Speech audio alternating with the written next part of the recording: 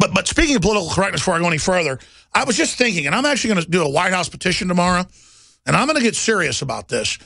If we need to ban museums having Nazi flags or Confederate flags they mixed together with it wrongly, and if they're going to try to go into gun shows where people are just selling war memorabilia, you know, the more the better. They'll have them from hundreds of different armies. I think we should call for the ban of Raiders of the Lost Ark and every other film that shows swastikas, because it's just a hate symbol, and if you're showing it, you're promoting it. And Raiders of the Lost Ark shows hundreds of swastikas on the backs of planes, on the sides of crates, everywhere, and it's hateful. And when people see these, you know, that's the headline, they begin to vomit, they begin to hyperventilate.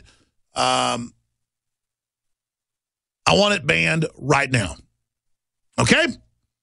I mean, I really got to wonder about Steven Spielberg now. I mean, because if you display these, you must be for it. And he's got Nazis marching with him, and all I know is I'm scared and I'm offended right now. Everything got swastikas. Meanwhile, the euro was a Nazi program plan, and now Germany's corrupt elite that sucked their own taxpayers dry, propping up the euro, just like America props up the global government. Germany's propping it up while it collapses, has now taken over Greece and is giving them debts that aren't theirs. And Greek people now face 6 months of cash controls, the Sunday Times is reporting.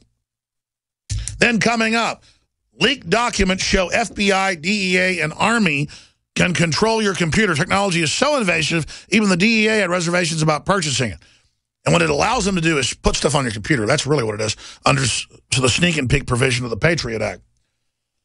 Some good news. Cuomo agrees to suspend background checks for ammo. There was no law. He was just doing background checks if you had to buy ammo. It was part of the SAFE Act that they tried to federally pass, but it didn't work.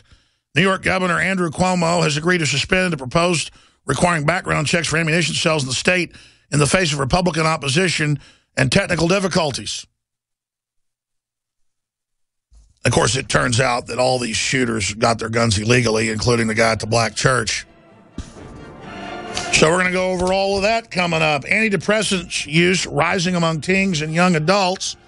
Of course, it causes psychotic breaks in a minority of people. So cops, when somebody just randomly comes up to shoot you in the head or shoot somebody else, just know it's not the gun.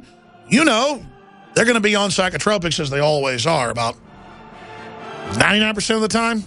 I mean, I say that because, I mean, we haven't found a case yet where just a senseless robot killing wasn't from these drugs, but I'm sure they exist, so we'll just say 99% to be safe.